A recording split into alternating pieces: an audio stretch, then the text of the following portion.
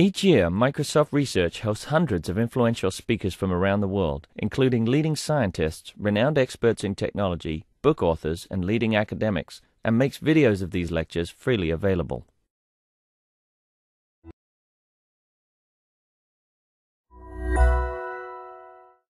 Right, well, thank you for being here. Today we have Kat Tiedenberg from the University of Tallinn in Estonia, who has been an intern with us this summer, who is presenting her work about representations of pregnancy on Instagram.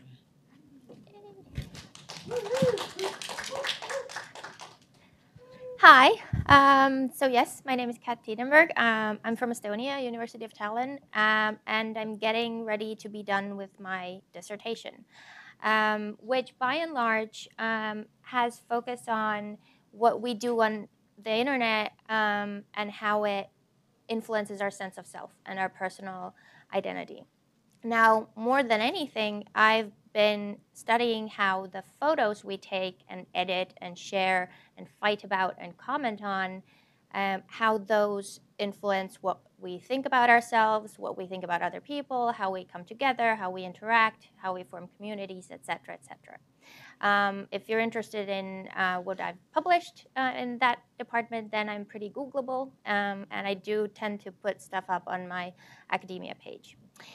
This summer, I've had the wonderful opportunity of working with all of you guys here at Social Media Collective at MSR under the watchful, loving gaze of Nancy Bay. And for this, I will be eternally grateful. Okay, so today I will be talking about pregnancy and more particularly about how pregnancy is visualized in our digitally saturated environment, and even more specifically about how women themselves present their pregnancy by using their smartphones and uploading their photos on the internet. Now, historically, pregnancy has always been either a matter-of-fact thing, something that a woman has to do, or something that is hidden, especially in the Victorian era. For example, doctors then worked by touch, and during birth maintained eye contact to preserve the woman's modesty. And in America specifically, during the Victorian time, women had to withdraw from the public eye when their bellies became visible. Now, in the Western visual tradition, maternal body has been conceptualized primarily as a container for the unborn child, and the central mode of representation for this is that of the Christian maternal ideal of the sacred vessel. Over the past 20 years, however, pregnancy has become quite visible, and there are a couple of things that this can be attributed to. One of those is the sonogramming technology. So while ultrasound became suitable for medical use in the late 50s, it didn't become widely used in American and British hospitals until the end of 70s, and in the maternity hospitals, it started being used in the late 20th century. Now, the second thing that this visibility of pregnancy can be attributed to is the fact that in 1991, a naked and very pregnant Demi Moore was on cover of Vanity Fair. And a lot of people got really upset by that, but it also kind of jump-started this trend of celebrities flaunting their pregnancies. So pregnancy, as long as the woman who is pregnant was attractive while she was pregnant, became a spectacle of sorts. Now, both of these things come with a certain level of surveillance.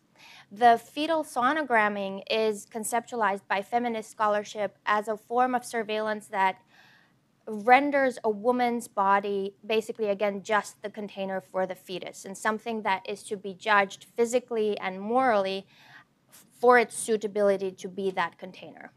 So that jumpstarts a discourse of fetal rights, which kind of misplaces the woman or erases the woman from this conversation. And the woman ends up with just a bunch of self-regulatory practices that she has to discipline herself against. Now, the other form of surveillance that comes from the lovely Demi Moore picture there is that of the body image surveillance during pregnancy. So while in previous times, women during pregnancy weren't really assessed for their how attractive they are.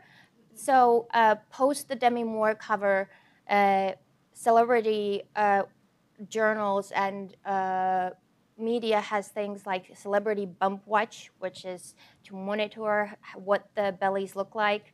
And there's a lot of interest in how fast women bounce back to their pre-baby bodies, et cetera, et cetera. Now, this means that by and large, we can say that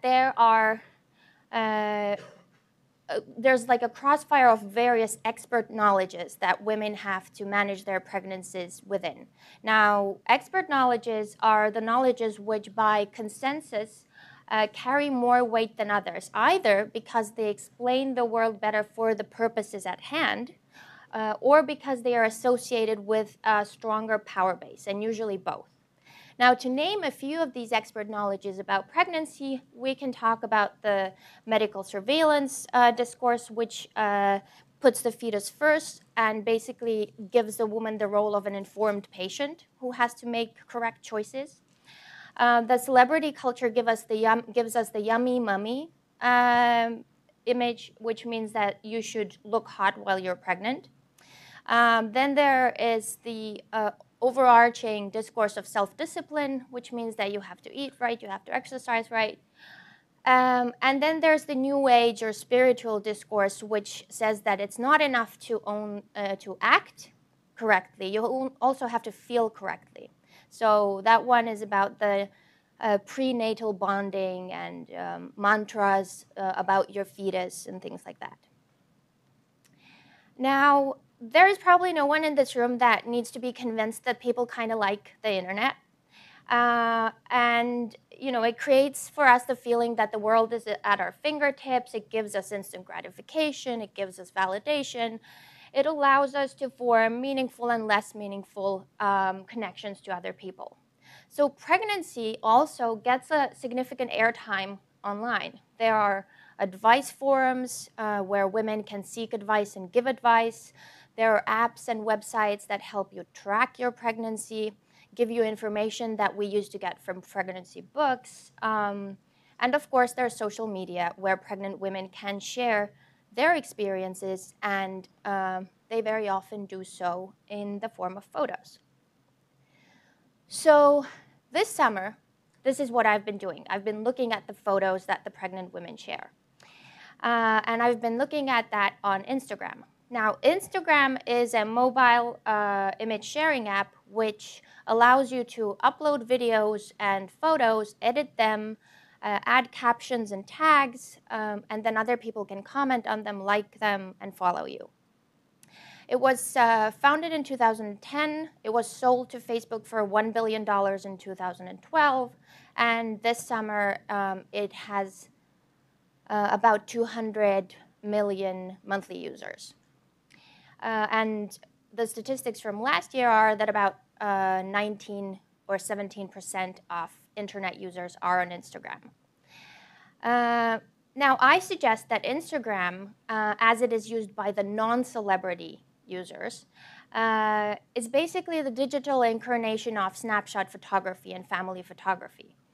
The historians of photography have said that snapshot photography has very specific characteristics. So it usually focuses on leisurely and happy activities, and it usually erases the mundane, the work-related, the sad. According to Bourdieu, looking at snapshot photography, we can find out what collective moral and aesthetical values deem photographable. So, and family photography, which is a subset of snapshot photography, is particularly homogeneous. So researchers who have looked at family albums throughout the world find very little variation. But this repetition shouldn't be easily dismissed, because basically we can say that this is how happy families are made, happy families are constructed. So this is why I find it to be particularly suitable to examine images, because it helps us uncover the kind of meetings of and the possible tensions of the big narratives or the expert knowledges and the ones that people carry in their own heads. Okay, so in order to look at how women conform to or resist these expert knowledges or existing discourses on pregnancy and what we find photographable about pregnancy, I scraped Instagram for accounts by people who speak Russian and people who speak English, and I scraped it using tag words. And shout out to Dr. Gregory Minton for helping me with a scraping tool. I am cooperating with Sir Liu to have like a bird's eye view at all of this data, but what I'm talking about today relies on a more in-depth qualitative look at segments of all of this. Now, I wanted to know how women themselves present their pregnancies, what kinds of pregnancy stories are particularly well suited to be told through images, and whether Instagram as a platform is conducive to representing pregnancy in a certain way. I will tell you a little bit now about the general findings, and then I will show you how women's presentations of pregnancy have a distinctly moral character. And after that, I will show you how Russian women, specifically in their form of doing it right, perform a very specific stereotypical form of femininity and why I think they have to feel that they have to do that. And of course, I would appreciate everyone's comments and thoughts in the end.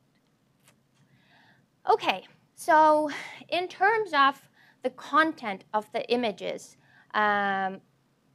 pregnancy Instagrams resemble other personal Instagrams. There are selfies, there are pictures of people's cats and dogs and food, places they visit, concerts they go to, friends, family, etc., etc.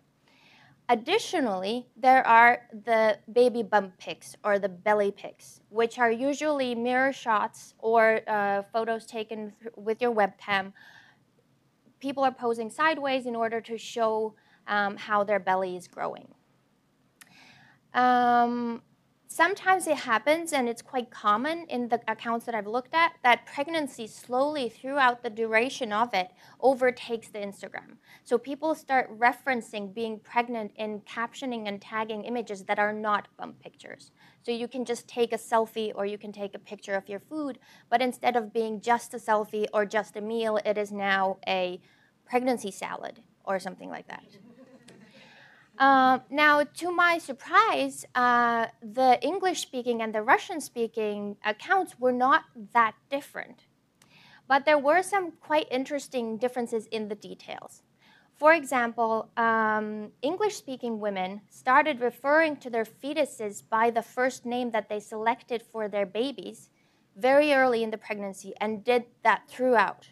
So you would see a sonogram image, or you would see a belly picture, or you would see a onesie that they had bought, and it would be for little Johnny or little Marissa or whatever else the baby was supposed to be called. Russian women never did that. Never once did I see that. They did, however, also reference their children in other ways than the fetus, but they usually used cutesy names like my princess or my hero, and they were very stereotypically gendered. Russian women almost never referenced their stance on things like breastfeeding during their pregnancy Instagram, while English-speaking women, those who refer to themselves as lactivists, started talking about that already during pregnancy. So preemptively, without knowing if they are going to be physically capable of breastfeeding, they were very adamant that they are going to breastfeed and co-sleep and do all those things. Yes? So are these all parents, mothers? Excuse me? Are they all first-time pregnancies? These that this sample is on, yes, they are. The larger sample, there are different kinds. So both Russian and English-speaking women cited very heavily from the celebrity culture of styling the bump, buying the maternity clothing, trying to maintain your body, buying all kinds of cosmetics, etc., etc. Oh, right. Pregnancy photo shoots, which means that you hire a professional photographer and go somewhere and take pictures of your growing belly, are quite popular among both, but I think more popular among Russian-speaking women. And they do also tend to post more of those images. In some cases, they even reference, I need to be able to post the last of my photo shoot before I go into labor. So it's important. However, amongst the English-speaking accounts, there were more cases for various ritualistic behavior. So there was a ritualistic announcement of pregnancy by a staged photo that they did themselves. There was often a gender reveal. Pets had a great deal in revealing the genders. Pets were also often photographed with signs, I am going to be a big sister. And things like that. Russian women gave more airtime to their husbands, talked about their husbands or their baby daddies more, and we're going to come back to why that is later. Okay, so how do women on Instagram do pregnancy right? How do they do the moral elements of it? Moral regulation means that social order is, a specific kind of social order is normalized through cultural and discursive practices that delimit and set boundaries on certain kinds of seeing, representing, and thinking. So some kinds become more plausible and others become less plausible and less acceptable. Now, motherhood and pregnancy are both highly morally regulated because they have to do with reproducing people and the dominant systems. Now, previous scholarship has shown that the process of doing pregnancy includes three things. One is the process of learning to be pregnant, so reading books, asking other people about it. The second is the process of mastering the daily routines of self-care and self-discipline, so what you're supposed to eat, what you're supposed to drink, how you're supposed to sleep, etc. And the third one is the constant performing of pregnancy, which ensures that the process of doing pregnancy is publicly acknowledged. Now, all of these are evident on Instagram. In the early stages of pregnancy, women have to learn how to start telling time in weeks, which we normally don't do in our tradition. They have to learn about what stage of development their fetus is at and what types of vitamins they have to take to make sure they make a smart baby. This is all made visible by posting screen caps of the various tracking apps that the women use for this. And the act of making this visible is in part showing the progress of the process, but in part also just showing that I am taking my education seriously. I'm taking it seriously that I have to learn doing this. They post images of their food with references to the nutritional value. For example, I'm going to read you a caption. Eating 6 dates a day in last month of pregnancy is supposed to reduce the need for induction and reduce labor by up to 7 hours. Totally worth it, but these things look like dead cockroaches. And it's tagged with dates, augmentation, induction, labor, fit pregnancy, healthy pregnancy, cockroach, and gross. So here we see two things happening. Again, one is the self-care, what you're supposed to do, and the other is already tapping into the discourse of self-sacrifice, which is very important in the moralizing aspect of pregnancy. They feel suitably guilty for indulging in unhealthy snacks and try to neutralize their own behavior or their own role in this unmotherly behavior by making it the fetus who craves it. So just like we can make it baby weight, we can also make it the baby who really wanted to eat those 12 donuts. They reference the need to exercise and catalog their visits to the gym or take pictures of their wristbands showing how many steps they took. And they post images of wine glasses filled with cranberry juice and virgin cocktails at bars, and the inability to sleep on their stomachs, all in order to internalize, but also to make visible the self-sacrifice that the intensive mothering discourse carries. Now, this all could be put together under the heading of doing pregnancy right in becoming a high-quality container. Sorry? Now, the second aspect of doing it right can be called yummy mummy in training.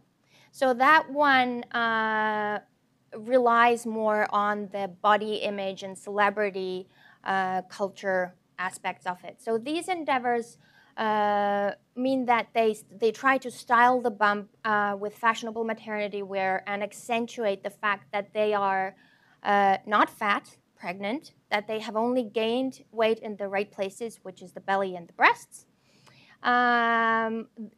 Even the visual aspects of the images often cite from celebrity magazine covers of celebrities who are pregnant, etc. Now, this intensive mothering and ultimate love for one's unborn child, in this case, is manifested through buying a lot of stuff, basically buying all the stuff. So a lot of baby clothes, baby furniture, baby toys, everything imaginable is bought, photographed, and uploaded, and then squeezed on by each other. Now, those women who are less fortunate in terms of their pregnancy weight gain can make up for their inability to conform with the I swallowed a basketball narrative by wearing flowing maternity frocks, focusing their pictures more on the boobs and face area, and compensating by buying even more things. Okay, now what about women who for some reason can't or unable to do that, who don't have the social or the material or other resources to reproduce these dominant narratives of pregnancy? There were some of them in my sample, single mothers, teenage mothers, women with health issues, recovering drug addicts or alcoholics, but none of them actively seemed to want to resist the narrative of moralization of pregnancy. Rather, it seems that they perceived it as a handicap that they had to compensate somehow. And throughout their pregnancies and Instagramming it, the process they found, they found a way to kind of still subscribe to the identity of good mother to be. In some cases, it meant, for example, if you wanted to compensate for your lack of ability to buy all these things, you could do that by focusing more on the new agey spiritual aspect of it by posting a lot of ode-like dedications to the unborn child or mantra-like sayings about the child or for the child. On the screen, you see two outtakes from a woman with an eating disorder. And her Instagram account was a pro-Anna Instagram account before she found out that she was pregnant. Now, the top one, she has just recently found out that she's pregnant, and she writes, "I gained 3 pounds, but I gotta eat for the baby. My anxiety is so high right now, but my first doctor's appointment is on the 15th, so I want to lose like 8 pounds by then. I just want to be skinny. On top of it, the baby daddy's being an ass. He says he needs more time, and work is killing me. I'm so tired and sick all the time. I miss my fasting and losing weight. I'm gonna get so fat." And it's tagged with girls with tattoos, girls with curves, I want bones, Anna, Mia, eating disorders, fat, pregnant, mommy to be, hate myself, unhappy. Now, 3 months later, she has posted the picture below, and the caption reads, "My little alien is growing and my belly's getting big, girl or boy." And the tags are girls with piercings, girls with tattoos, baby bump, babies, love, happy, mommy to be, pregnant, pregnancy 16 weeks. So we see that she has incorporated this appropriate way of seeing her pregnancy or speaking about her pregnancy and maybe, hopefully, feeling about her pregnancy in this case. Okay, so what is it about photos specifically that makes them particularly suitable for this moral regulation of pregnancy? Photos have historically been used and understood as in a regime of truth. So as if they are carriers of reality, representations of reality. Now, while visual researchers have kind of given up on this approach to photos, I would argue that the vernacular users really haven't. And especially when we have words and photos together, they are much more rhetorically persuasive than either text or images separately. Now, not only do the photos allow the women to capture how their belly grows, it allows for them to capture that they're doing everything as they're supposed to do. So they move through swooning over sonogram images to demonstrating that they are well educated and committed to being an informed patient by posting images of prenatal vitamins and sonogram images. The 3D sonogram images, by the way, have no additional medical use. They're just there because people want them. To snapshots of monitoring apps, to cakes from baby showers, so it makes the pregnancy work visible. Now, Instagram, because it has a blog-like system where you create an archive that mirrors or loosely follows the kind of narrative timeline of the person's life, is particularly suitable for making pregnancy work visible. Making collages is very popular on Instagram. There are lots of apps for that. People use it intensively. And it allows women to create snapshots that collapse 9 months of pregnancy into this one tidy, beautiful image of the process. Now, because Instagrammers use tags to make their content searchable, and I've noticed in comments that people reference that they do search for it and they like other pregnant people's posts, we can say that Instagram teaches women a specific, aesthetically driven way of making their pregnancy work visible. So Harry Bernstein, partner at digital agency The 88, when he was asked to remark on the sale of Instagram to Facebook, said that life looks better on Instagram. So pregnancy sure looks really good on Instagram. Okay, so moving towards a more narrow look at all of this, I told you before that the differences between the Russian-speaking and English-speaking accounts were not all that pronounced. Yet there was this kind of elusive, lingering flavor to the accounts in Russian that I initially couldn't figure out. The woman's hair was longer, the ruffles were fluffier, the lipstick was always there. Everything seemed to be stereotypically feminine. So I decided it was worth trying to unravel these narratives of more and take a deeper look at what's going on there. So I will be using terms like heteronormity and hegemonic masculinity, and because we do have some people who are not into the feminist lingo, heteronormativity refers to practices, assumptions, and norms that render heterosexuality natural, coherent, and privileged. So it constitutes feminine women and masculine men as the only viable options. Everything else is bad and shouldn't exist. And hegemonic masculinity means characteristics of masculinity that guarantee the dominant position for men. In simplified terms, it means that men are strong and authoritative, and women are physically vulnerable and compliant.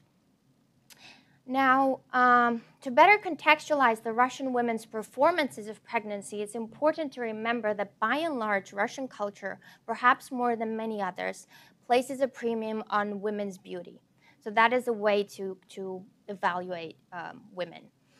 And after the harsh economic conditions, after the dissolution of the Soviet Union, there has been a pronounced move towards traditionalism in wider terms.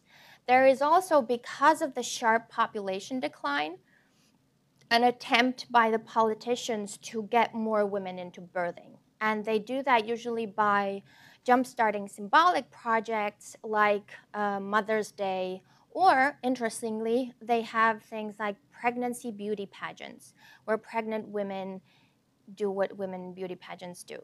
And the focus of that is to make sure that people believe that pregnant women too can be beautiful.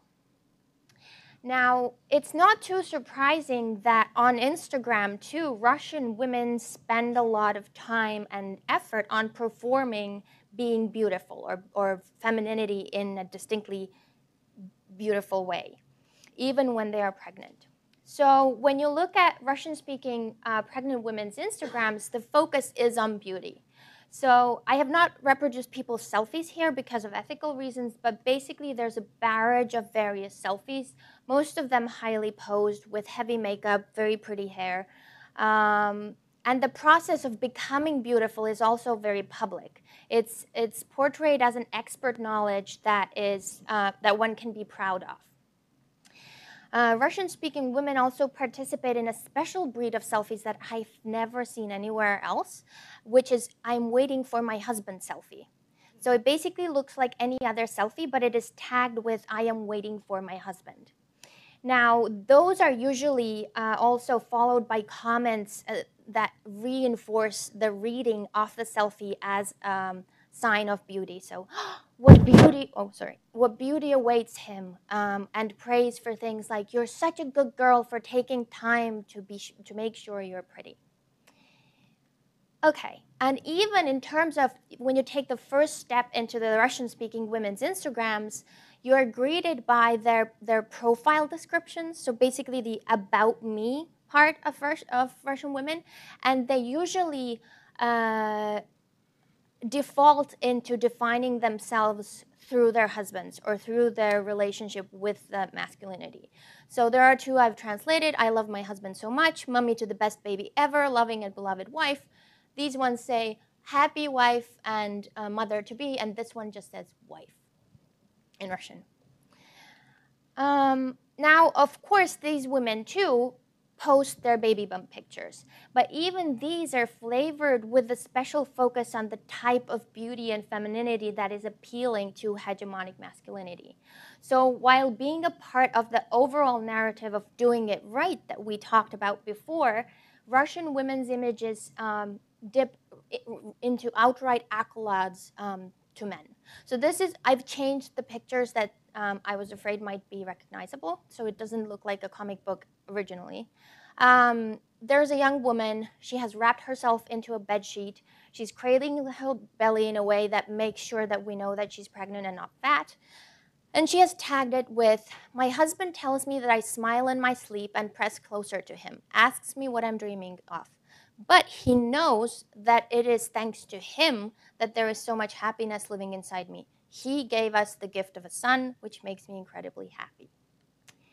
Now, in addition, we see posts of how women would be lost or broken or scared without the love of their man. So the point seems to be that these women's lives become meaningful through their all-encompassing love for their deserving men. Again, this is an example. Again, I altered the image.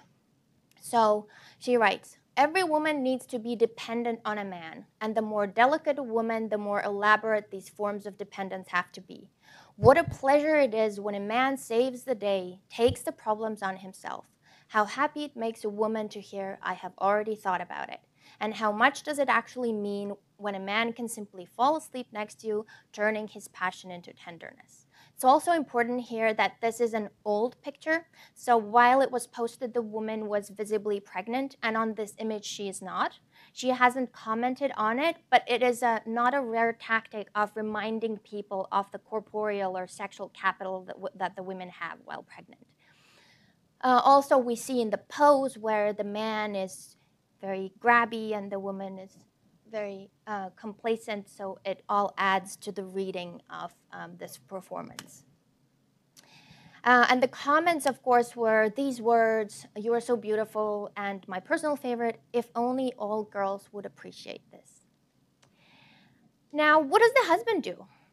The only way men are actively portrayed, husbanding, is through regular extravagant gift giving and being the ones who get to judge the women's appearances. So if a woman goes to a salon and comes back, then the man has to put his stamp of approval on it.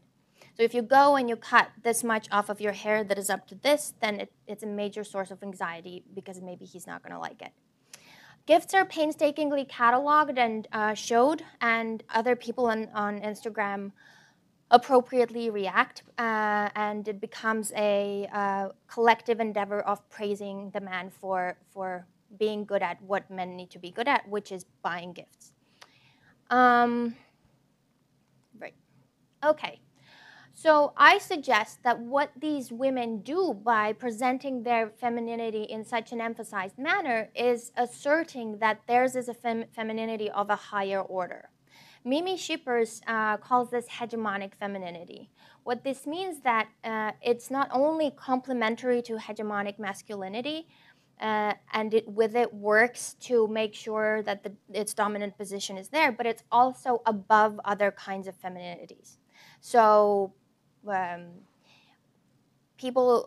who are not sexually interested in men, who are aggressive, things like that, those are lesser femininities in that model. So we see this elevation being enacted in how these women chastise others to compliant performances. For example, there was a face selfie that I didn't reproduce with a caption that says, "Woman is a creature of moods, and these moods influence her entire life. The state of a woman's soul determines the state of her health, her house, her work, and her relationships. And these moods are created for us by men." On top of this, other women, referred to in abstract terms as girls or ladies or chicks, are cautioned to discipline themselves and to be nice to their men. So there was another selfie that was captioned with, "Girls, be kind, don't nag your husbands." So what? What are we going to do with all of this? Social media and image sharing have been shown by other researchers and my own previous work to have a certain potential at resisting or reappropriating dominant discourses. But this is not the case here. So Instagram seems to sponsor complacency and reproduction of dominant ideologies. Now, what I suggest we take away from this is that Instagram seems to lend itself particularly well to making pregnancy work visible, and making pregnancy work visible is one of the pillars of its moral regulation. Pregnant women rely on the self-regulatory discourse of intensive mothering when they try to do pregnancy right on Instagram. It seems that if one does decide to present their pregnancy on Instagram, the only way to do it is to do it right. So I didn't see anyone doing it wrong or doing it in a different way. Building on that, it seems that, and this is quite perverse from the feminist scholarship point of view, that if women want to contest the moralization discourse and the heteronormative ideology, their only choice is to not talk about it. So the guidebook of pregnant femininity seems to prescribe this embellished preening as the acceptable way of doing it, thus leaving us with a questionable choice not to. Also, I propose that presentations of pregnancy quote intensively from whatever the dominant ideology that the teller subscribes to. And through that, it gives us an opportunity to kind of reverse engineer the ideologies that might be less obvious at other less vulnerable times in people's lives. I would also suggest that in order to be rhetorically persuasive, images, captions, and comments and tags have to harmonize, but can't repeat each other because that will become tedious. And one way of doing that is to lend from the same ideology or the same grand narrative. And with this, I thank you.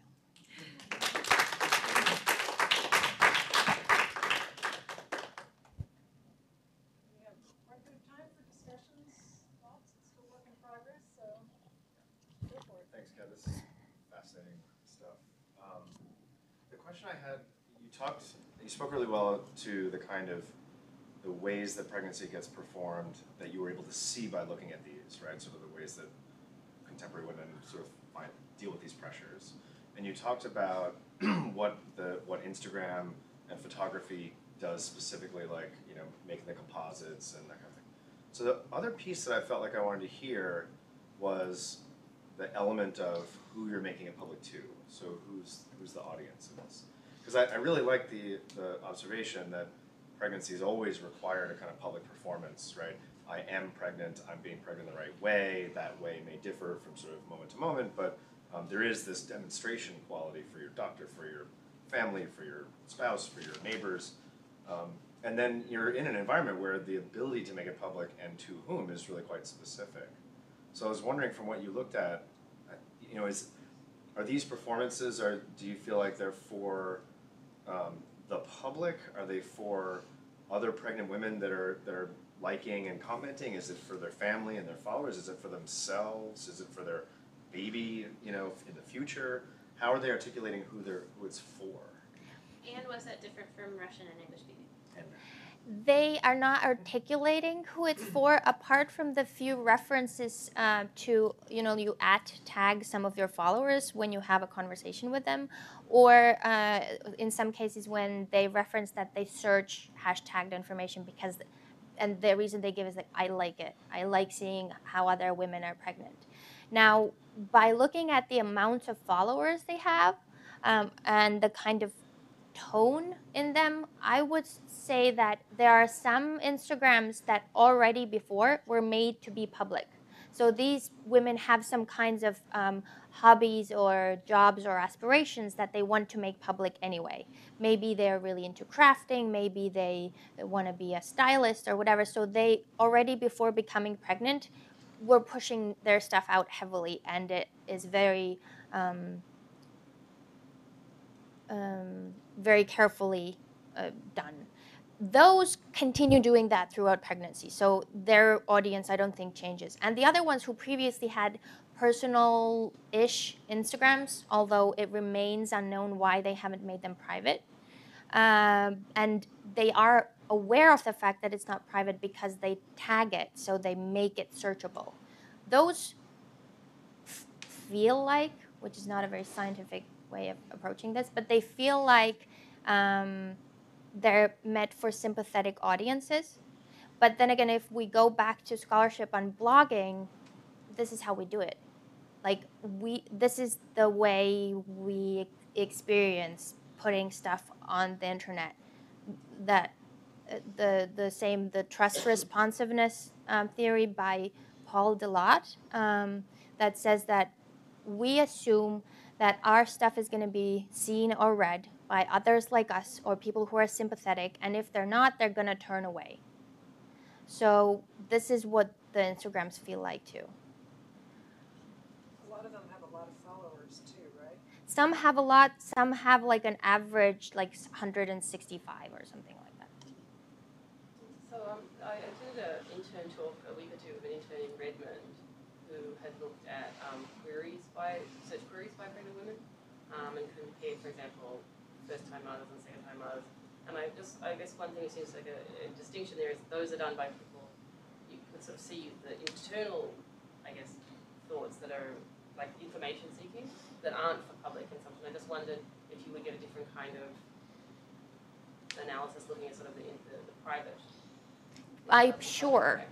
I'm sure I would. I think there would be maybe more insecurities in the private ones, although that is also questionable. I personally have a private Instagram where I treat it like a family album. So family and friends are basically people who have seen my child. But I wouldn't be comfortable with showing my insecurities to these people either. Yeah, well, I'm talking about search queries, so these are completely private. Yeah. Accessible, apart from research. Yeah. Yeah. But on Instagram, it's like already I don't know. I wish I could look at a bunch of private pregnancy Instagrams. Maybe I will. Thank you for the talk. I just have a question about the like beauty in the Russian ones, especially. Do you have any comparison for how that differs? Does it change at all when someone is pregnant, or is that just generally how women's? I did go back before they were pregnant, so for these same women, I have some information about that, and it's basically just how, like, you gotta be pretty. That's the most important thing. So you do pretty first, and then you do other things. I had two comments and a question. One was, it struck me particularly because I'm a little bit familiar with your other work. The place I can think of, you said, like, a thing I've never seen anywhere else is waiting for my husband or waiting for. And I think that is actually a trope that comes up in, like, S&M photo blogs that Oh, people you're keep right. of sort of like, I'm waiting for For my my master, I'm dom. waiting for my mistress, you know, so just throwing that out there is That is very cool.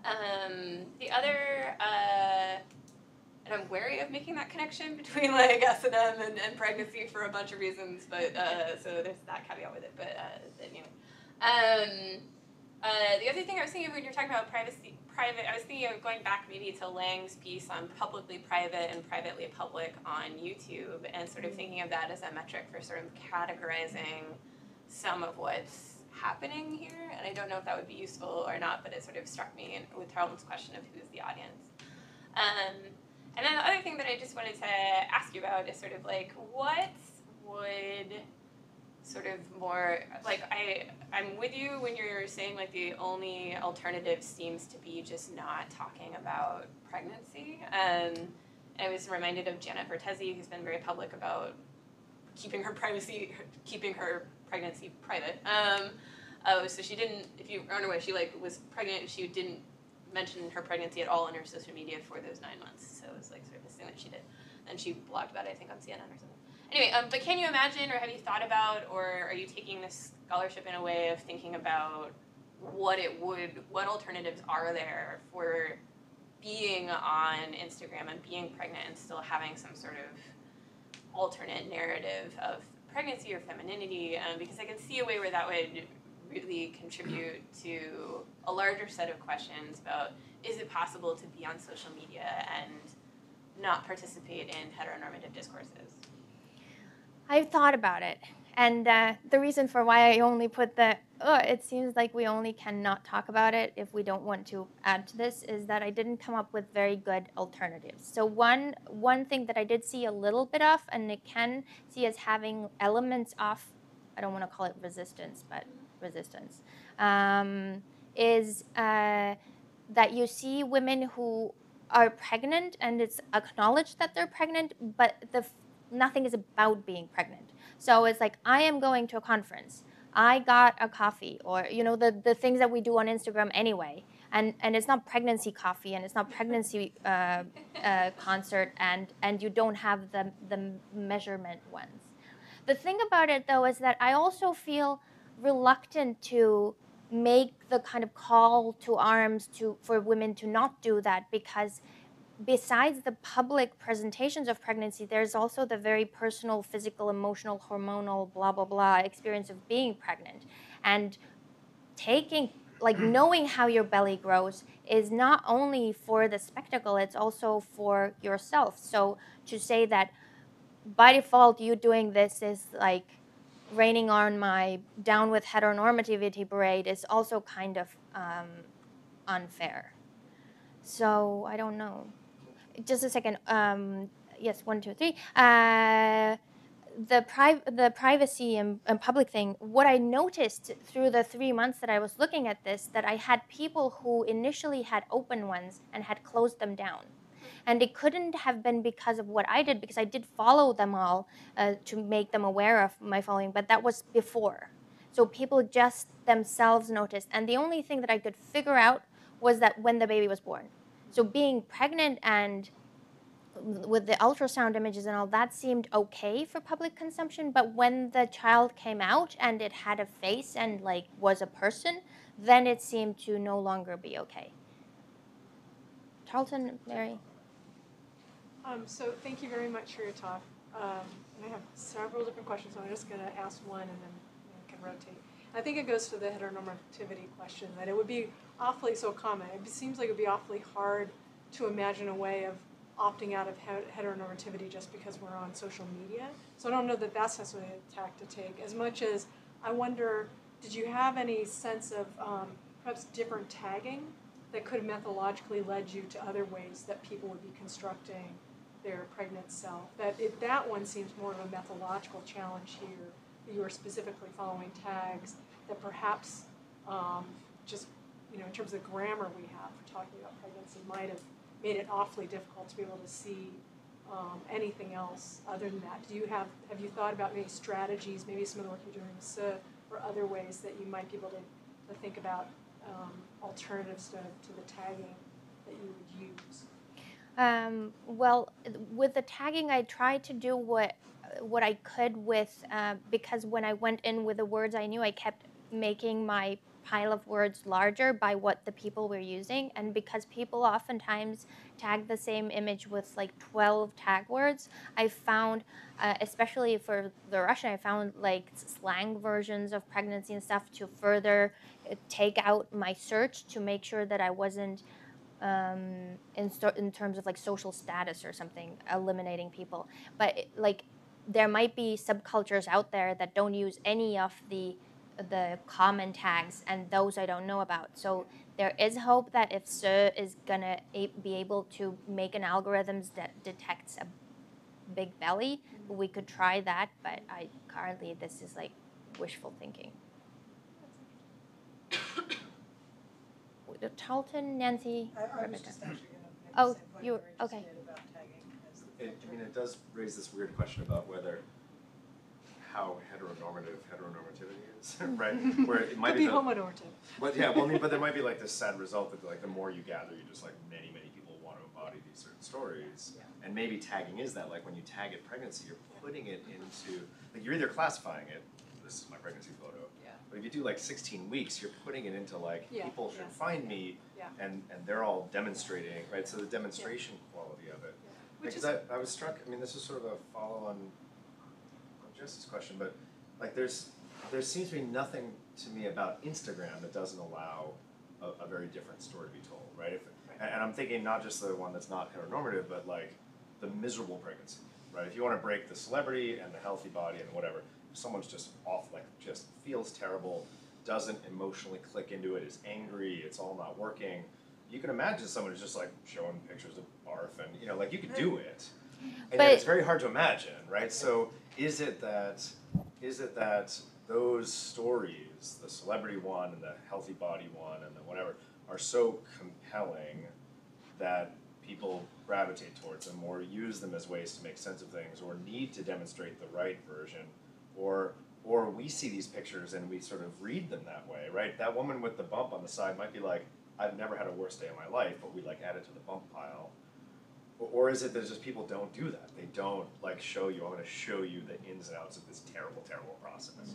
So I touched on it a little bit with the Pro Anna girl. Yeah. So I think what happens is, and I've been, this is like a big question here. So I think what happens is that not that the narratives are so compelling, but the narratives are so powerful that, again, and also in like a vulnerable state, you don't like, it takes balls of steel to not do that, because a lot of your self-worth you're entering, especially for the first-time mothers, you're entering into a new role that you don't know how to do, and to then enter into it by fighting the stories that tell you this is how you do it right is very hard. So even the ones who do have miserable experiences, especially in the first trimester when lots of people feel really bad, they change throughout the posting. So she started with saying like, I'm going to lose followers because I'm going to get fat and I can't post on starving myself anymore, which is, you know, from like a normative perspective, like cannot say that about making a baby. And then, you know, 2 months later, it was all. So I don't think they're that compelling. They're just that powerful, the moral representations of it.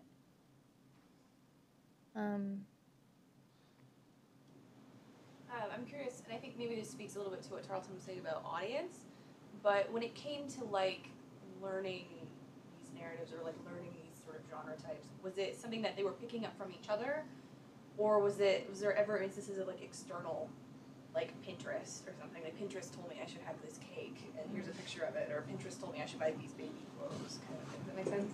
That's a good case. I should probably look more at references of other platforms. I didn't keep my eyes open specifically for that, which is a really good idea. Thank you. Have you seen any, like, I saw this over on Pinterest, like, Because Pinterest seems very heteronormative in a very similar way. Like right. the very perfection of the wedding, the baby shower. I saw a lot of pictures of magazines.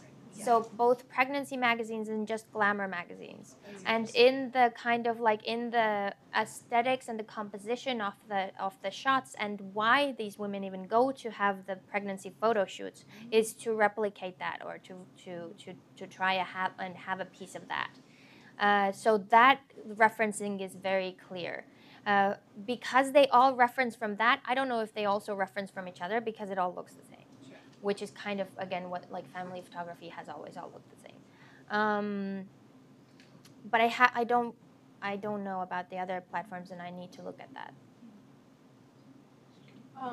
I'm wondering, and I feel like you were doing this for your talk, so I'm wondering in the paper, do you do more connection between the expert knowledges that you set up at the front and how much the images you see and the tagging, the textual tagging, is drawing on those expert knowledges? How much it's very much drawing that discourse into its representation? Are you pretty precise in the paper about how much you map it to what you set up initially? Out of the two papers that are this, that one is not yet really written. Okay. So I'm gonna. Okay, do that. Oh, awesome! Because that's really Work interesting. carefully. Yeah, I was looking for more, and I guess this is more of a suggestion for that paper is being really clear about how you landed on those categories of expert knowledge. So I felt like I buy it, but you're persuasive. So what would you give me to be able to really to grab So on the ones that are presented in the beginning or the ones after? at the beginning? Okay, the ones in the beginning, there's like a ton of scholarship. So other people have researched various bits of it. So that's just me putting it all together. You made it really. I like the analysis of the Russian-speaking Instagrams where we get the beauty emphasis and then the sort of role of the men as they're described. So, by contrast, what does that then mean about the English-speaking ones? So, it's not as if there isn't sort of pressure to be beautiful, but obviously it isn't quite as dramatically like put on and makeup and all that stuff. And what do men sound like in the English-speaking Instagrams? How are they talked about? Do they disappear or are they playing a different role? So in the English ones, women are beautiful too, but it's just not so in your face. They also another curious selfie that Russian-speaking women did that I didn't see the English-speaking women do is getting out of the hospital selfie. So apparently in the Russian culture, it's an event, getting out of the hospital. So all of your family comes with balloons and flowers and everything, and you like in the old times you used to stand with your mother and father and your child and your baby daddy, and they would take a picture. So they do that now too, and there's pictures of that, but there's also the getting out of hospital selfie that the woman takes. So she sits on the bed with like the old school weird blanket on the background, and she has full makeup on, like nighttime makeup, like dark black eyes and things. And she's like, I'm getting out of the hospital. And then I'm trying to remember how when I was getting out of the hospital, it wasn't,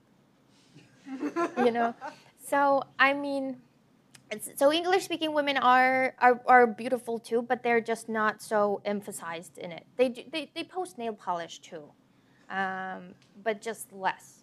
And the men are mostly absent with like kind of like cake decoration style.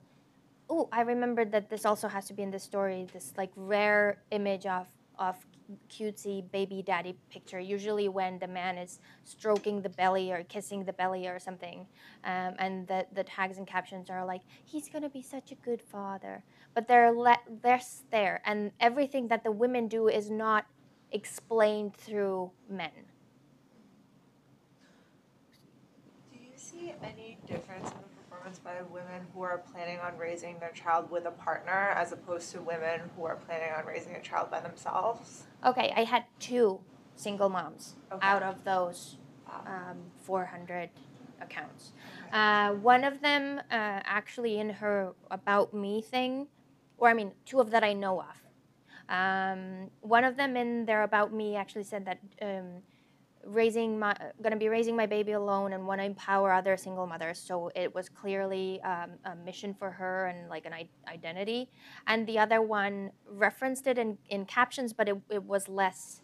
It wasn't like a statement. and no.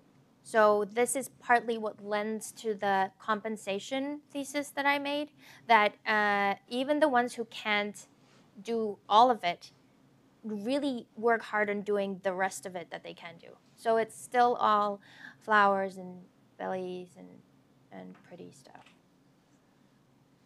I was just going to ask quickly, following up on the questions about the men's representation, if you followed up and looked at if people had tagged the man involved, and if you looked at their Instagram accounts and if there was any like pregnancy. They do tag men. They sometimes tag them with the @ so the actual, so you can link to the other Instagram, or they tag them with like baby daddy or whatever. Men sometimes do post pictures of their pregnant girlfriends, but it's kind of like, you know, rare among other things. So it's not like they have. I saw one man who had a pregnancy Instagram, and I was so into looking at their story because they looked very young, and I found the account when they had gone into the hospital to give birth. So I kept refreshing it to see if the baby was there. And then the baby didn't come, and then the next day I came back to work and the Instagram account was no longer there. So it was not only he hadn't made it private, but he had deleted it, which was very difficult emotionally for me because maybe something went wrong. Or looking at how he Instagrammed, I kind of think that maybe he posted some pictures that Instagram said that no, you cannot post your woman's vagina while the baby's coming out of it. So I kind of think that happened, but I don't know. But yeah, basically men do sometimes post pictures of their pregnant women, but they are brought into the women's narrative by acknowledging their part in the project by the tagging or the atting, which is a good point that I kind of knew, but I didn't focus on. Thank you. Did you have any photos or data that resisted the normal narrative, like our surrogate or blended families, or so this is what or pregnant ladies doing the wrong thing, like right. smoking or something? This is what I actually forgot, but I wanted to say when in response to yours, I was thinking throughout this all, where are the lesbians and the gay people? I have one woman who self-identifies in her about section as bisexual. That's the closest I got to like not man and woman. So I didn't have any of that. So the question is, are they private? Are they not tagging it like that? Because it's so, like there are so many people out there who would object to this, I can see how it might be like a solid decision in terms of your own peace of mind not to make it publicly available. And I did see one account of a woman being fed a blunt by her boyfriend to make her morning sickness go away. But they seem to be really into smoking. So I did see some tiny glasses of wine, but by and large there was no doing it wrong.